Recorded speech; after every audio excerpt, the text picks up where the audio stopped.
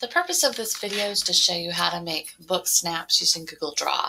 So I've gone ahead and opened up a Google Draw document, and I'm going to insert a picture of my text for my book that I want to include.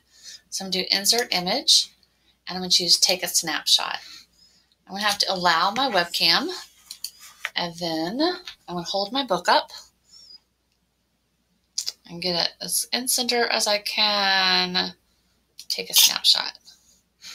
I'm going to go ahead and click Select. It's going to insert it into my drawing. Now I can edit it down a little bit so you have less background and more book. I'm going to say that's good enough at this moment. I take my background and drag it to fit the picture that I took. Now I want to put some images on here, so I'm going to put search this time. Just kind of highlight or show why I like this quote. Some fireworks on here.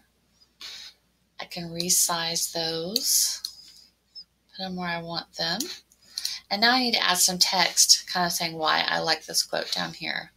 So I'm going to do insert a shape because it will be, we're going to add text to it. I'm going to change what I'm filling it with. If I do custom, I can make it a little more transparent so you can see the words underneath.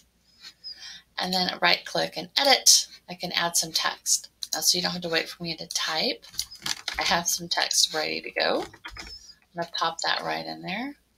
And I can change the font color, the size, and the style right here. I also need to say why I chose this quote. And so I've done that. I need to say where I got the quote, where this book comes from. And this book is from Todd Nesleone and Adam Welcome. It is Kids Deserve It. And they are widely known by their hashtag.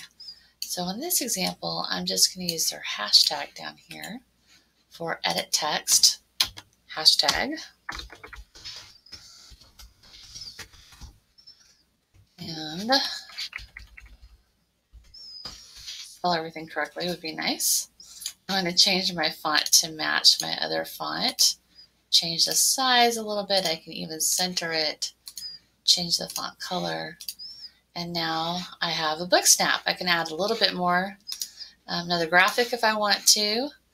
I'm using the same celebrate term. Let's see about that one, what happens.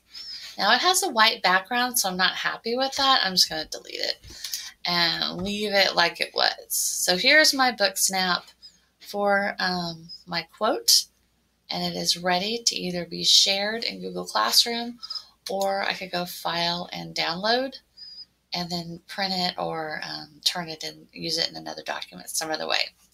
So that is Book Snaps and Google Draw.